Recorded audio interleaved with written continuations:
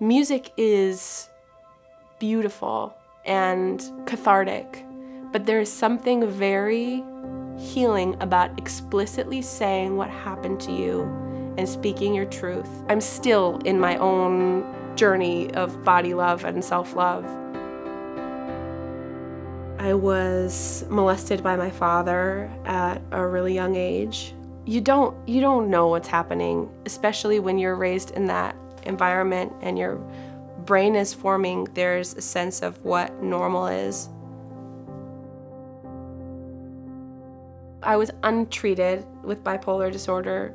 I was really living in extremes of like, I would have the best day ever, and then I'd come home and I would want to die. When I was 16, I snuck into an army barracks and I was gang raped. You kind of go into survival mode and are like, okay, how do I navigate this situation? And then I came out in the church when I was 17, and then I attempted suicide when I was 18. Everything hurt so much.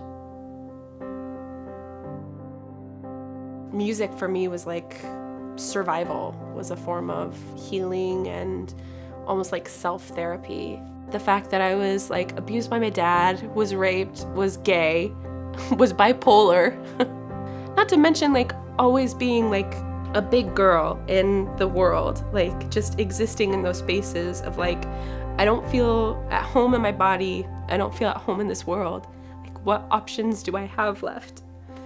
And you can only write so much. You can only sing so many songs until it's like fucking at your door, you know? I mean, I really value that moment of like holding the pills in my hand and like this thing in my head, like, just stay here, just stay. You have something important to do, and like being frustrated with that voice, like, fuck you, voice. I'm so glad that I didn't die. I'm so glad that I'm alive, that I didn't give in, you know? But it wasn't easy.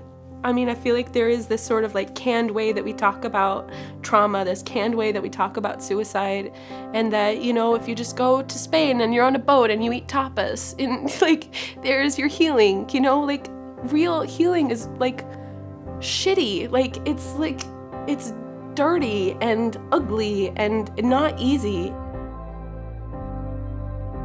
There are so many of us dying for healing and dying for community, and hopefully in some way I can help facilitate that with the platform that I have. And make music and make pop music, I don't know, just do whatever I want. I've got bipolar disorder. It all works out in the end. If it hasn't worked out, then it's not the end. And that's something I tell myself too. I wish I could have told myself that. But 17-year-old Mary was gonna do whatever the fuck she wanted to. I'm Mary Lambert, I'm 28 years old, and I'm a babe and so beautiful.